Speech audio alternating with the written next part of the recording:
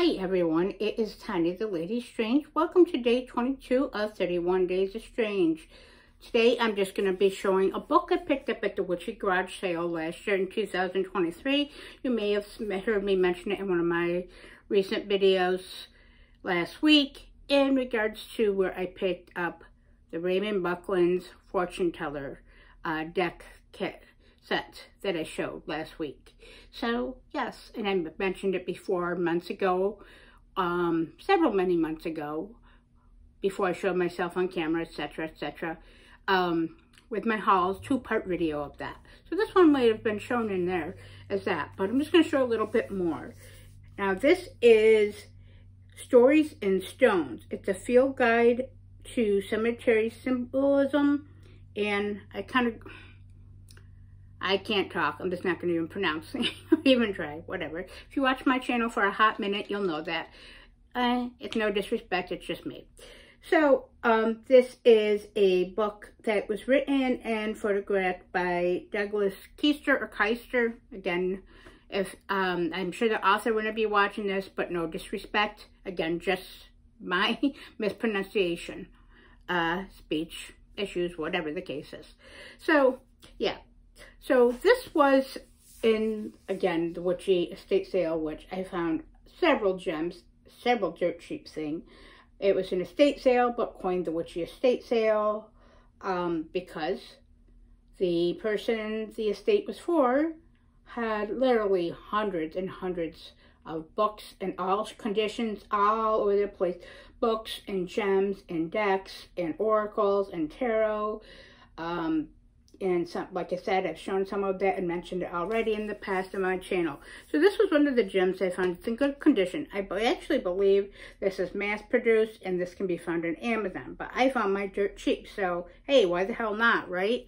And of course, I love cemeteries. I love to walk in them, sit in them, reflect with them, have tea and coffee with my friends and my fellow witches and practitioners, and just to speak with the dead and reflect on it and hear their voice and hear their whispers and their story and feel the cycles of life, death, and rebirth and of the ancestors, even if they are not mine.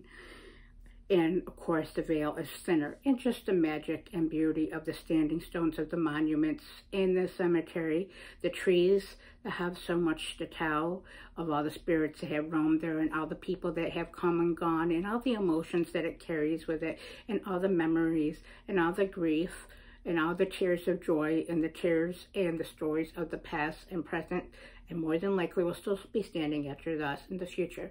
And so many beautiful monuments and graves and poetry written on those stones and inspiration and people's lives and stories and bones and all in between. Very liminal spaces cemeteries are. And for someone like me that works with the dead and communications with them and channeling in spirits in the other realm and across the veil, it's also another place to be at home and part of my natural gift that just does on that. It's kind of nice, I guess. A lot of them greet me.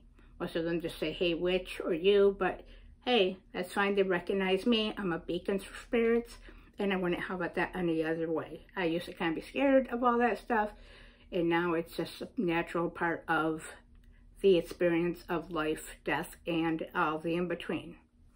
And so, with that being said, and with, again, the beautiful monuments, stories, and the stories written within that tell, and the artwork and the artistry that's involved.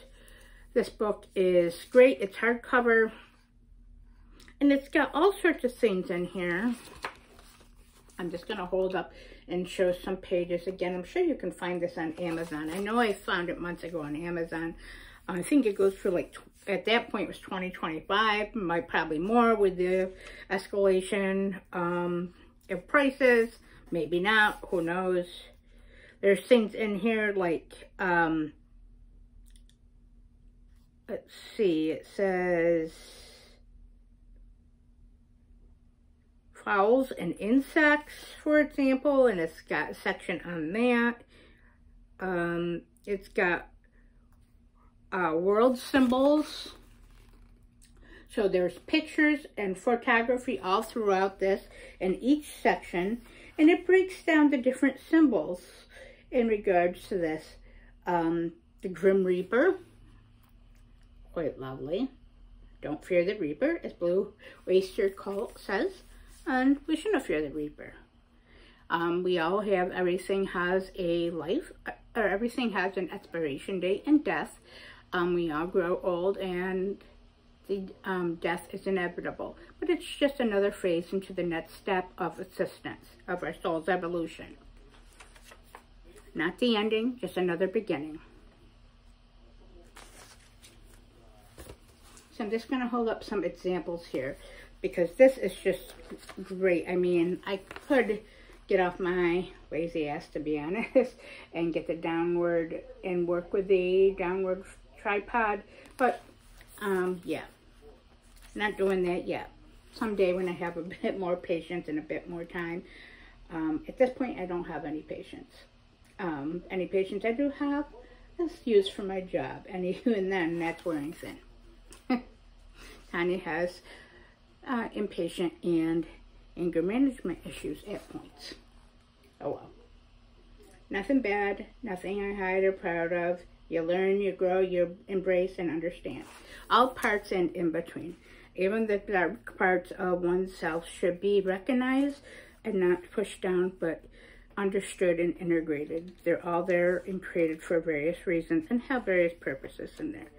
There's just so much in this book, and I really do have to give it some justice to delve into that, which is one of my goals between the Samhain 2024 to Samhain 2025 of one of the books I want to give a look at, and one of the types of subjects I would like to give more into. Of course, I won't be visiting the cemetery much in the winter, maybe from the car with my friend when we drive through and just sit and talk about our day-to-day lives. An experience, but be surrounded by the beauty and the stillness. That doesn't usually deter us, but it's just a little more or less infrequent during those times. I'm just not a winter person. I mentioned that in a lot of my videos. I do not like snow. I do not like winter. Yeah. If I could have it, I would have spring, summer, and fall. But, and maybe the beginning months of summer, or it's not summer, fall because of Samhain, but yeah, let's say after the first week November all the way up until like March, I can, well, end of March that is, I could do without that, but hey, there's cycles, like I said, I have no control over that.